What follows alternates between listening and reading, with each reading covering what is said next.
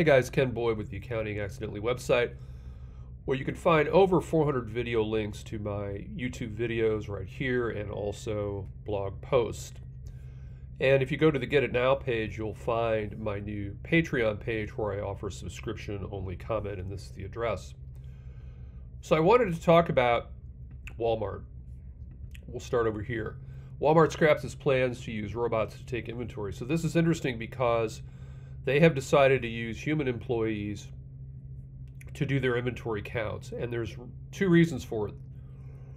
The first is that there's online business that's growing at Walmart given COVID. So a lot of people are ordering merchandise, picking it up at the stores, which means that they need to count inventory and manage inventory faster, and they're actually moving away from robots and back to human employees to do that.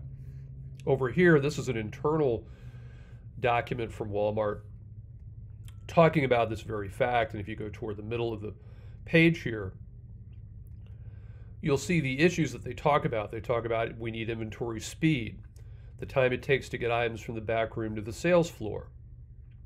We've got to be able to have human beings find these items, pick them off the shelves, scan to indicate that they're going out the door, and that really takes human involvement and not just robots. So this is the conclusion that they've come to. So why do we bring all this up? Well, it has a lot to do, inventory management, with financial ratios. And I want to talk about two in particular. So what you see on the spreadsheet is profitability ratios, solvency ratios, and I want to scroll up to liquidity ratios. Liquidity refers to the ability to generate enough current assets to pay current liabilities. This is short-term focus. Can you make it? Can you get enough cash in the door to operate short-term? Working capital, current assets less current liabilities. You always want to have a positive number. And here's inventory turnover, which is cost of goods sold divided by average inventory, which says the good companies can rapidly increase cost of goods sold, sales in the numerator, and minimize average inventory in the denominator. Walmart's goal is to minimize that inventory number and maximize the sales number.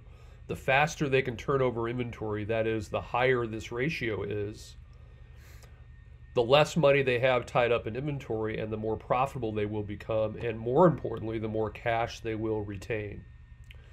So we're going to increase turnover with the turnover ratio. Another issue with Walmart is almost everybody at Walmart pays with cash or credit card. So there are very few receivables. So if you look at the receivable side, credit sales, sales to people who don't pay you immediately divided by gross receivables. In Walmart's case, receivable turnover is very fast because as soon as the credit card pays them for a transaction, they get cash in the door. So there are very little in receivables. So in total, if you think about the entire accounting cycle for Walmart, selling an inventory, buying inventory, selling an inventory item, taking it off the shelf, giving it to a customer, and then the customer paying Walmart, their accounting cycle is very, very fast, which means they have a huge working capital number. You can also look at working capital as current ratio, which is current assets divided by current liabilities. And then finally, the quick ratio, which subtracts inventory from the working capital calculation. The thought being that inventory takes the longest time to collect in cash of all the current assets, which include cash, prepaid assets, accounts receivable.